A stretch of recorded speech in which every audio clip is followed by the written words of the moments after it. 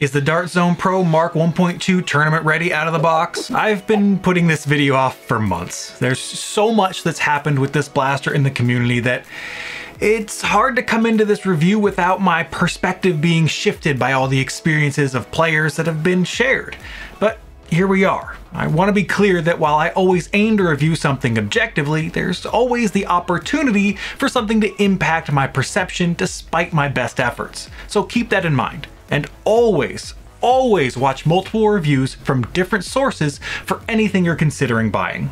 Let's talk performance first. The FPS numbers were right in a good place for King of the Hill tournaments, which are a 200 FPS cap currently, and the blaster sits around a 190 average with both AF Pros and Worker HEs. But if you go with the included bamboo darts, you jump up to a bit over 210 FPS average due to those darts being lighter. That FPS with bamboo darts puts it in a bit of a middle ground where it's too high for King of the Hill, but almost 40 FPS under the cap for most popular flag push game modes, which is 250 FPS. When we get to groupings, we start to have issues. While with the bamboos, the groupings at 40 feet aren't bad, with other darts there seems to be a lot more turbulence coming out of the barrel, leading to wider groupings. A SCAR or B-car could fix some of that, but as with every blaster in this review series, I'm only using what's provided. As with most blasters, if you put work into it, you can get it to a good place, but not everyone wants to do that or has the time to do so. And when we jump out to 75 feet, nothing looks good.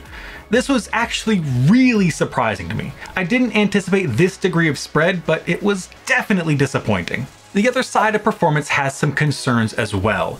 Consistency and reliability are crucial, and with jams being a common occurrence both with Talon and Dart Zone mags, and some of them being severe enough at times to require pulling the pins out of the blaster and separating the two halves just to get to the jam dart and remove it.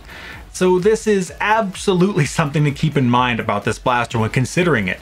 There are ways to resolve or lessen the issue if you are willing to open the blaster up and mod it, but out of the box, it's a problem. I will say the build quality for the most part feels good. The only real complaint I have about the feel of the blaster is that the stock is flimsy for the sake of giving it the gimmick of folding and attaching to the body of the blaster, which is not worth the trade-off on a blaster marketed as a pro line offering. Thankfully, it is removable and there's a standard N-Strike stock point underneath, so you can easily replace it. Otherwise, the plastic feels good, the grips feel nice, and I'm not concerned about being rough with it in games. There are some other small things that I think fall under minor or personal preference issues here, like the fact there's no depriming the blaster, the pusher isn't a skinny pusher so you can't swap mags with the breech closed, and the continued use of a full-sized magwell forcing the use of an adapter for short darts. These are the kind of things that may be mildly inconvenient or annoying, but unless there's a bunch of them piling up, they aren't going to deter me from a blaster on their own. What this all comes down to in the end for me though is the reliability. I just can't have a blaster that jams as much as this blaster does out of the box. Now I have to acknowledge that there's been a variety of experiences with this blaster.